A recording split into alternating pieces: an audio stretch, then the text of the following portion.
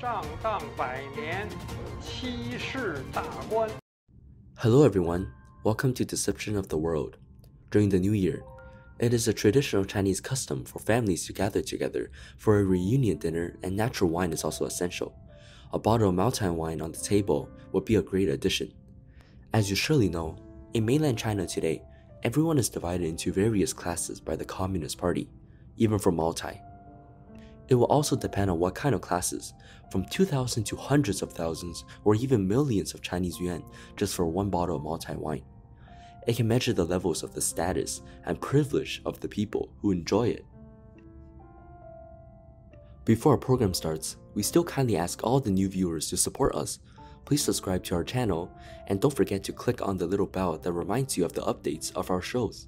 Thank you. Well, back to our topic. When it comes to the passion for Maotai, the senior levels of Zhounanhai and the numbers of Communist Party officials, especially the Communist generals, whose obsession with Maotai wine is rarely seen in Chinese and foreign officialdom. Thus, Maotai wine and the corruption of the CCP army are inevitably tightly linked together. For example, the authority found 1,300 pieces of Maotai total value of 15.6 million yuan from the luxurious residence of General Gu Junshan, the former deputy director of the General Logistics Department of the CCP.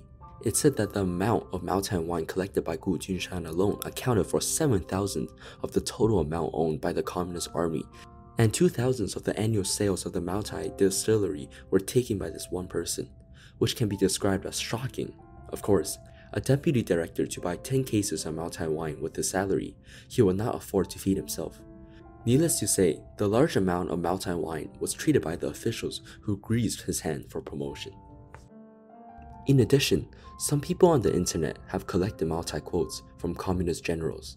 Among the communist generals who praised Maotai wine, such as Liang Guanglie, Li Jinai, Liao Xilong, and Liu Yuan, the first three of whom were Jiang faction officials.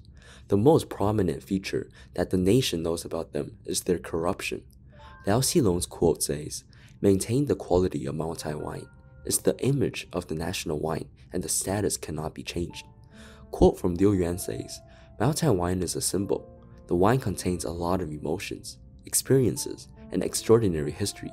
I'm sure these communist generals have no shortage of Maotai wine at home, but you can also question how much they bought out of their own pockets." If Maotai wine is linked to status, position, and corruption under the ruling of the CCP, it more or less tarnished the reputation of this good wine. Then, after listening to a long rumor folktale called "throwing a bottle of wine in anger to raise the country's prestige," it might give some relief to Maotai lovers. The story goes on that in 1915, Panama World's Fair, the Chinese representative pretended to accidentally lose hold of a bottle of Maotai wine, fell to the ground and broke. The crowd was surprised then amazed. Why?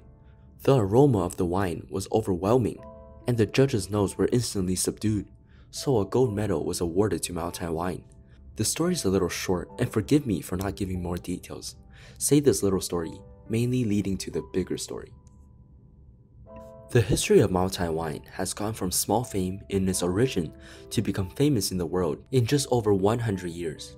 Legendary as it is still just a glass of wine.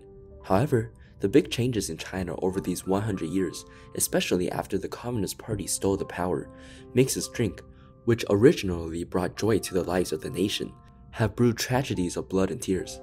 When we are fortunate enough to drink Maotai and praise it as a good wine in front of our family and friends, we may not be aware of its past and present life. Let's start with the origin of the contemporary Maotai wine. Today's Guizhou Maotai Group website calls itself the pillar of the nation. Technically speaking, this is true in terms of its volume, market value, and the GDP it produces for the CCP.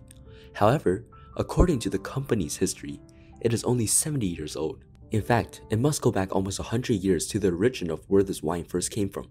This is supposed to be a matter of ancestral recognition, but it has been placed on the company's website in the inconspicuous wine culture section. But even it's been marginalized, the company's party office still takes it as a highlight. It says that Maotai can be traced back to the Han Dynasty, and even come up with its origins only based on a half unverified sentence in the book Historical Records, Biography of the Ethnic Minority Group in Southwest China. It's not taken as a reliable source by the show. At most, let's start with the sentence. In 1704, named after Maotai, Maochun, Maotai Shaochun, Huisha Maotai, and other wines are the predecessor of Maotai wine. Well, this makes some sense. According to it, in 1804, numbers of Maotai distillery were built all around the town. Maotai wines were stored in almost every house, which painted a vivid picture of the Maotai brewing industry appearing in a prosperous situation at that time. Maotai wine has won the wine champion in Guizhou province, and Maotai Shaochun was praised as the most fragrant wine. According to our research, Hua Lianhui, a Qing dynasty scholar during Emperor Guangxu period, was the chief administrator of salt business in Luzhou, Sichuan in 1857. He spent 5 years rebuilding a brewery on the ruins of the town of Maotai in order to satisfy his mother's wish to drink Maotai flavored wine when she was young. This brewery was one of the predecessors of contemporary Maotai wine, the Chengyu Brewery. At first, it produced 1,750 kilograms of Maotai wine per year and was named Huisha Mao wine.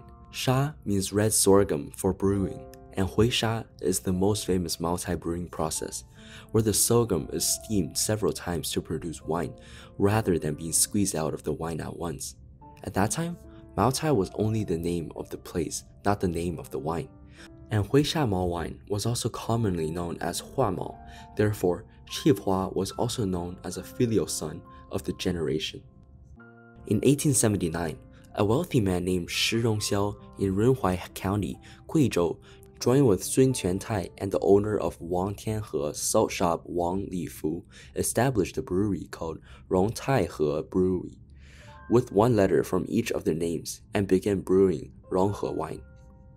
At this point, the two breweries, Chengyi Brewery and Ronghe Brewery, in the town of Maotai have formed a situation that was competing and promoting with each other, but the brewed wine did not have a unified name. In early 1914, the US Congress decided to celebrate the completion of the Panama Canal by holding an international exposition. A special envoy was sent to China to invite Chinese officials and merchants to attend the fair. The former president of the Republic of China, Yuan Shikai, ordered the Ministry of Industry and Commerce to organize the event.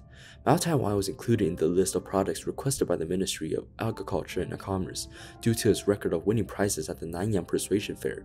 2 sample wines from the town of Maotai, Ronghe and Chengyi workshops were selected and sent to the exhibition under the name of Maotai Brewery Company, collectively called Maotai Wine. This is probably the first official name. On February 20, 1915, the Panama World's Fair opened in San Francisco. It was the largest international exposition in the world at the beginning of the 20th century, with more than 200,000 exhibitors. Maotai wine won the gold medal at the fair. That's why the legendary tale was told earlier. After the award, Chengyi and Ronghe fought for the owner of the medal, and finally, the Guizhou provincial government issued a ruling in a compromising way. The gold medal certificate and medal were kept by the Renhuai County Chamber of Commerce, and the 2 workshops, Chengyi and Ronghe, were allowed to put the Panama International Exposition gold medal winner logo on their product trademarks. Thus, the town of Maotai in Renhuai County produced 2 major international brands of wine, Ronghe and Chengyi, but it was still not collectively known as Maotai.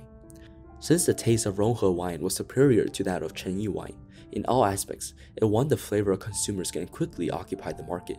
Many well-known figures from the Communist Party and the Kuomintang were proud to have a sip of Ronghe wine. It is said that when the communists were fleeing northward and while they passed through the Maotai town, senior communist generals such as Zhou Enlai drank Ronghe wine and were full of praise.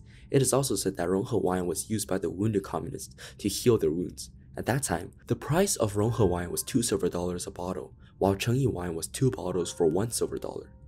In 1929, the Hengchang Brewery was founded in the town of Maotai. Ever since from then on, 3 breweries competed for development in the town of Maotai. In 1949, everything was changed. In 1950, a 40-year-old deputy battalion commander of the Communist Army, Zhang Xinzhong, came to the town of Maotai with 12 soldiers to take over the local brewery and to set up a new distillery. That is it for the part 1 of Maotai wine. If you are interested, please don't forget to subscribe to us and continue with our story in the next episode of Maotai Wine Part 2.